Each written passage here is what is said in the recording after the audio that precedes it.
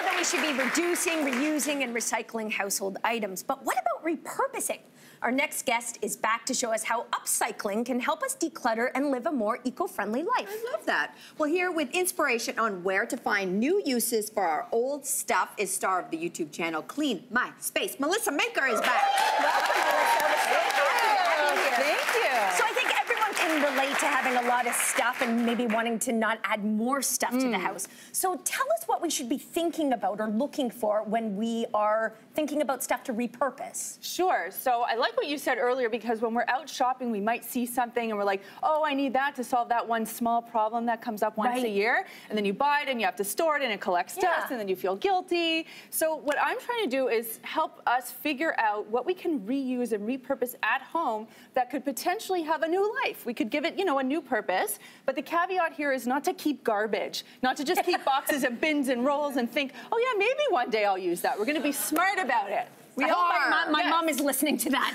She has about like 40 Kleenex boxes in a room. I love you, Mom. We're going to change that. You can use one Kleenex box to keep your plastic bags in, but then you get rid of the other 39. Thank you, You're Melissa. welcome, Mom. You're welcome. Amazing. You're welcome, Mom. So let's start, Melissa. Okay, we're going to start with ice cube trays. Yes. So how do we upcycle, reuse those things? I feel like we can't even call them ice cube trays anymore because we have so many different things that we can do with them. If you're having a little ice cream social gathering, love this. You can use that to display the treats and toppings for your ice cream.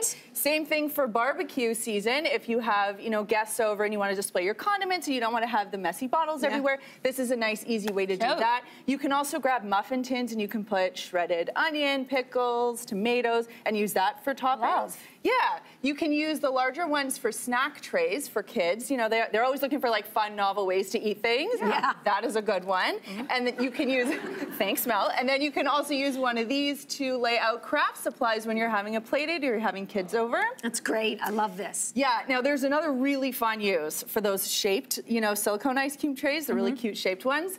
Pick up that little horse-looking doodle over there. Okay. Yeah. This is old bits of crayon that I have taken the paper off because I have lots of crayons lying around my house. I have like a 2-year-old, broken old crayons. I put them into a silicone tray, removed the paper, baked it at 275 for 15 minutes. And we got these very cool multicolored repurposed crayons. That's amazing. I love it.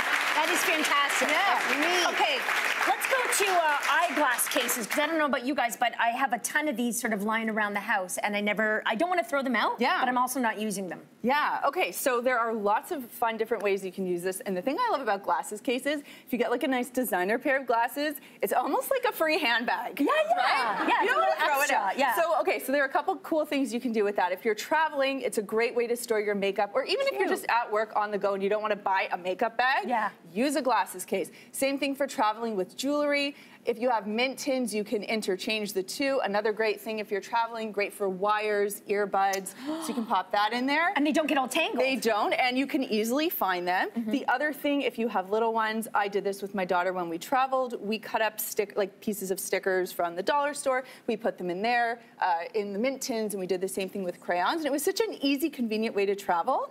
Everything was like organized. It wasn't all over the place, and it was a great repurpose. I love it. Love that. It's cute. Good. Okay, let's move over to these gals. You know, after holiday season, a lot of boxes, wine boxes hanging around the house. Or not holiday season. Or not holiday season, whatever.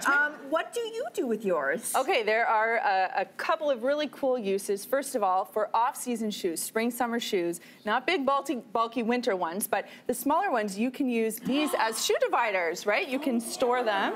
And then I want to direct you over here. We've got these two little sachets. One is baking soda, which helps to absorb odors. Let's be honest, they're shoes.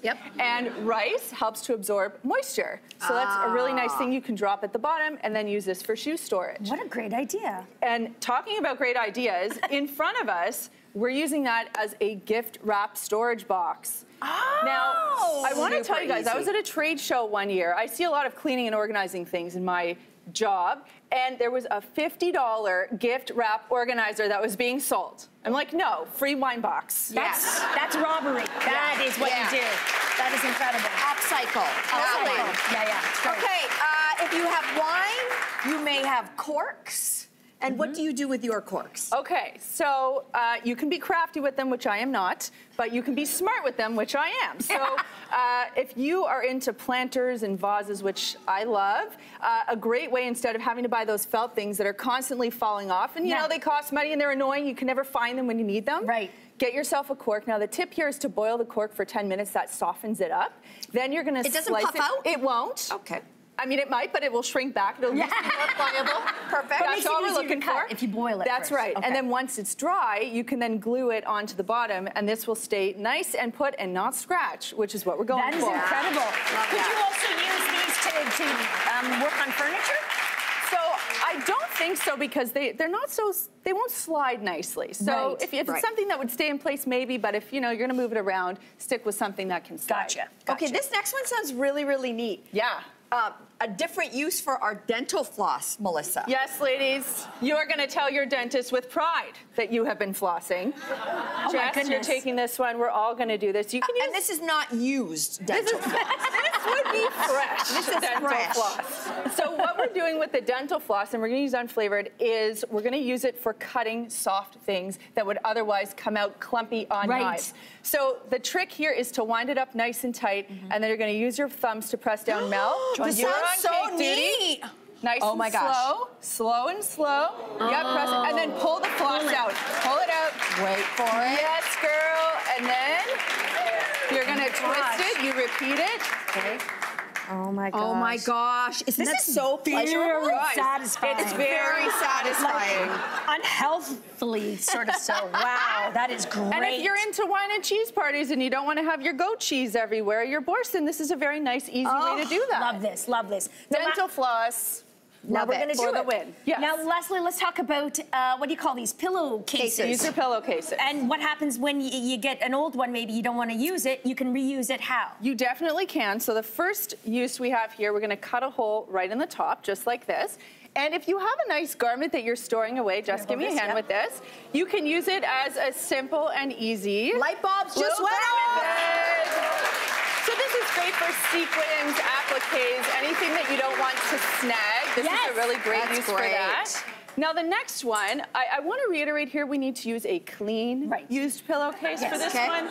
Okay, now that we're all on the same page, this is a great way to keep your greens fresh. So a lot of us use paper towel to do this, but hey, if we can not use paper towel and use something else instead to keep our greens fresh, that's what we should do. This has been rinsed, so it's not dry. It's got a little bit of moisture left on it. We're gonna put it right into the pillowcase. We'll fold that up. Grab yourself a plastic produce bag, pop that in there, leave that in your fridge, and your greens will be nice and crisp. They'll stay fresh Very longer. well. Yeah. That is great. Melissa, thank you so much.